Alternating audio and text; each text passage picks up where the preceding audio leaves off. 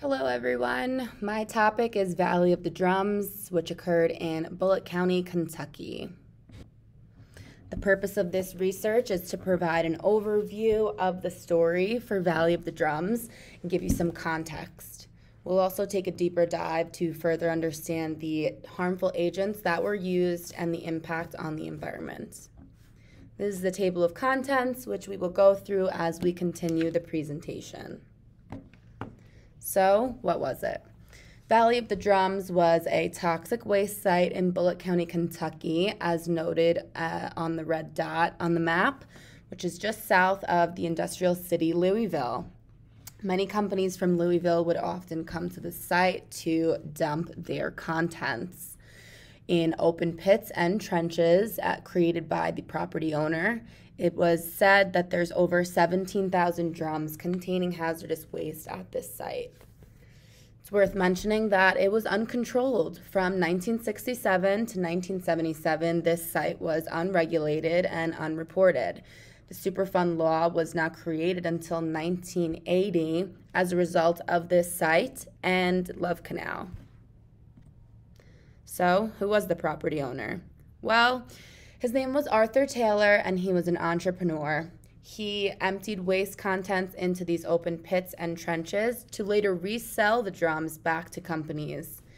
Mr. Taylor never reported his actions to the local or state government and unfortunately died in 1978, 1 year before the EPA regarded him as a person responsible.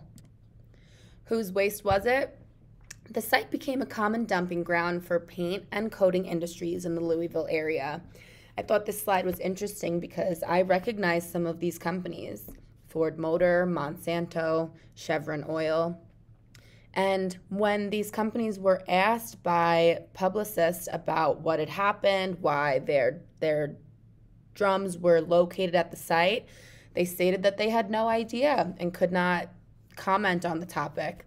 This likely is due to the fact that there were no permits at the time and they didn't have to answer to anyone. This is a nice timeline of events to show when the site was created in 1967. In 1975, something interesting happened when a drum caught fire for almost a week. This was the first time the public became aware of this site, and the EPA began its investigation in 1979. In 1980, like I said, the Superfund law was created as a result of this site. However, the site didn't end up on the MPL list until 1983. So it took quite a bit of time for the site to get cleaned up. What was being dumped? Well, there were PCBs, polychlorinated biphenyls, which are toxic industrial chemicals. It was a commonly used ingredient in paints and coatings in the 1960s, as well as volatile organic compounds and heavy metals. The chart on the left shows the parts per million of PCBs allowed in food and water, as they are everywhere in the environment. We don't live without them, so there's never a chance of it being zero. There's also the short-term exposure limits and permissible exposure limits for these toxic agents. So why were people using these PCBs and hazardous chemicals if they knew they weren't good for you?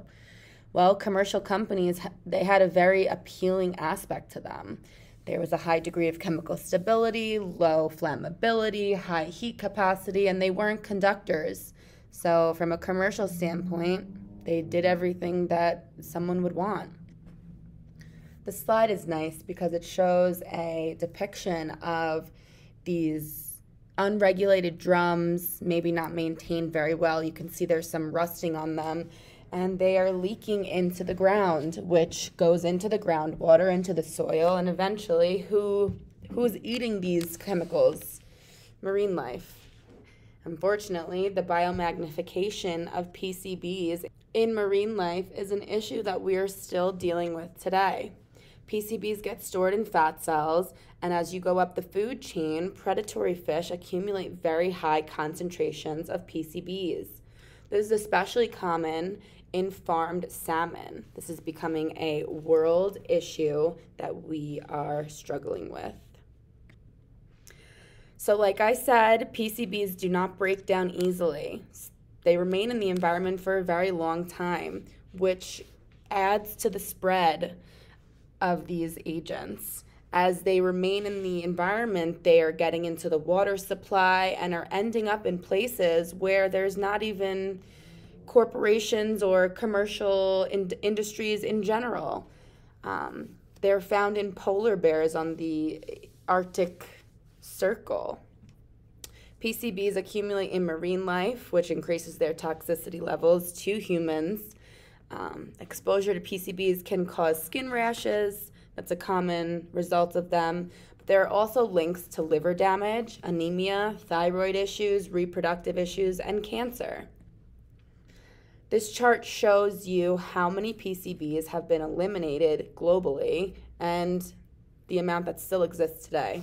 So, as you can see, it's very difficult to destroy these agents. How do we destroy them? Well, not very common, but they can be destroyed by incineration at extremely high heats, as well as thermal desorption, which is incineration at very low levels, but it's quite dangerous and expensive. There are chemical ways to destroy it. Again, it takes a very long time.